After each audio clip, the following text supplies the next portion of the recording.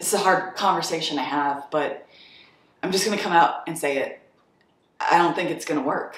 With my leg. Hello there, my beautiful, lovely internet friends, and welcome back to my channel. In my last long form video, which was way too long ago, I have been a lazy bum. I introduced you to this beautiful new leg, which I was getting to try out. There's some cool features like this and this, the fact that I can kind of wear high heels, the fact that there is like natural motion. If my dog wasn't in the way, you'd be able to see this better, but frankly, he's way cuter, so I'm not gonna move him. Like being able to sit with my feet flat on the floor, incredible. And I was really excited about trying it out, but when it comes to prosthetics, you really don't know how something's gonna work for you until you use it in daily life. And unfortunately, darling, we are gonna have to part ways today. I was given this ankle by my prosthetist to try out. I went for a hiking trip and discovered very quickly that unfortunately it does not work for me, specifically because the side-to-side motion isn't very good. This is my previous leg that I've used for just about 3 years now. This ball right here allows so much rotation on like rocky ground. You've got this carbon fiber piece down here. Again, great motion.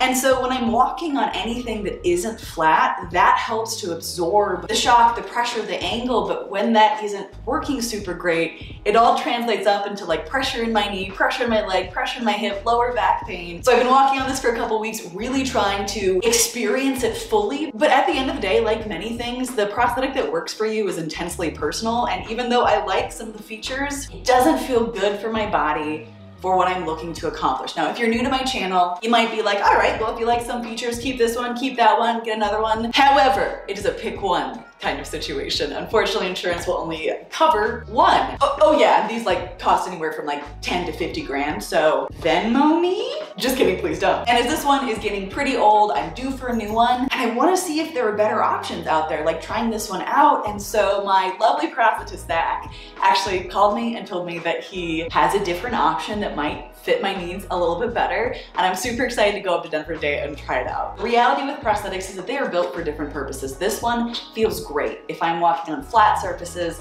just around my house, ignore the squeaking from my German Shepherd chewing on a tennis ball, out for a little walk on a flat sidewalk, okay, cool, we're good to go. I like the way it looks, I like the way it moves, but beyond that, I just don't. And I'm really glad that I actually got to experience this, try it out for myself, see what I thought before making a final decision. So we're gonna return this bad baby. I mean, she's a good baby, but not for me. Up to Zach today, try out the new one, get a brand new socket, which is carbon fiber and super cool. Quick thing that I wanna mention before we head up to Denver and check out my new one. When I posted the video of how excited I was to try out this new foot, I got a lot of people being like, that looks amazing, I'm gonna get that one. So I shared like, you know, what model it was and everything, but at the end of the day, your prosthetic and medical needs are always gonna be suited specifically for your body. So if something feels great and works for me, it might not for another amputee. So I'm gonna show you which ankle I'm gonna try next. Could be great for me, great for other people. We're gonna find out. Okay, so I safely arrived up in Denver, and let's go see if this works. I was gonna say fingers crossed, but like toes crossed seems more appropriate.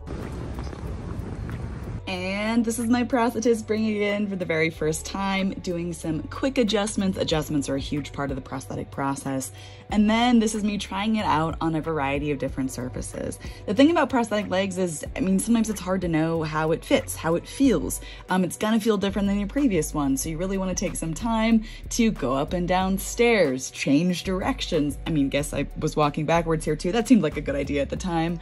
And then maybe try it out on an obstacle course like they have right here, see how it feels when the ankle is pushed in different directions, and really give it a fair shot, and then take it home and see how you really feel about it over a few days. Bum, bum, bum, bum. Am I singing a wedding march for my new leg? Yes, yes I am. Ladies and gentlemen, her. Okay, so I've had this leg for 3 days now, and I want to preface this by saying one thing.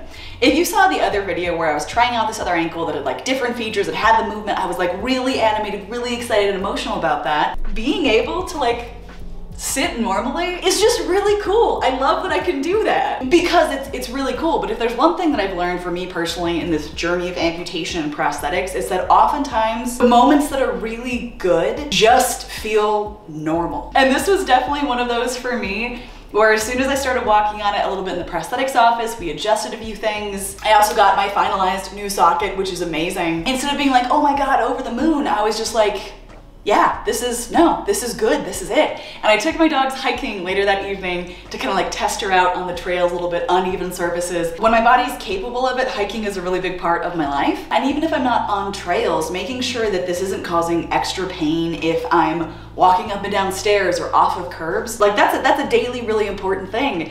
And within hours of having this, I was like, oh yeah, this is it. This is amazing. It was awesome hiking. It's been fantastic for just like cleaning the house and wandering about town. Amazingly, my insurance company approved it, meaning that if she continues to work and I want her, which I do, this is my actual new leg. Like the amount of shock absorption, is absorption a word? Yes, it is. The amount of shock absorption that she has and side to side movement, in part thanks to all of these cool pieces here, just work really well. And so unless something drastic happens, which I do not expect it to, I'm keeping her. Like I was saying earlier, it's fascinating to me what works and what doesn't work for different people. Even talking to my prosthetist, they were like, we want this feedback, right? Because everybody is different. The leg that I had for 3 years and then the one that I tried out briefly, like they are amazing prosthetics, they just didn't fit my body right. And I'm so thankful for Zach, my prosthetist, who got this one and is making it work for me. And I'll be honest, I think I'm bought in for the long term. Like we're doing this. We're doing this for life. Not actually, it'll be like 2 years, 3 years, then I'll need a different one. But that is how the process goes now. Additionally, I'm gonna have to spend a good deal of time off my leg because I do have an upcoming surgery, which is a big bummer, but thankfully it shouldn't be super invasive and I should be able to kind of get up and walking again. After surgery, there'll definitely be adjustments that are going to be needed because my leg will change size and shape with kind of swelling after surgery. But hopefully within a couple months, I will be up on my feet, rearing to go, maybe getting back to running and some longer hiking. But genuinely for me, more than anything, having a piece of equipment that is with me pretty much all of the time that I don't have to think about is so important. And this is totally that, because it's like, oh, this just fits in my life, it fits my lifestyle, and it feels good. I'm gonna link this foot specifically down below. Like I said, every amputee is different, so if you are someone with an amputation looking for a new foot, or you know someone, this one's totally worth checking out, but it is so individualized, so figure out what works for you. And I'm crazy excited that this actually worked out. And let's be honest, it looks pretty friggin' badass too. I'm trying to think of a better word. It's just really cool. I just like it. I like the way that it looks. It is a little bit heavier than my last one. Altogether, probably by like 1.5 pounds, but honestly, within like a day of using it, I don't even notice the weight difference, so it's not an issue. Thank you guys so much for coming on this leg finding journey with me. I think it's always fascinating to kind of share the process, and I love that you are interested to listen. A big thank you, as always, to my patrons over on Patreon for supporting these videos, for making what I do possible, and to you,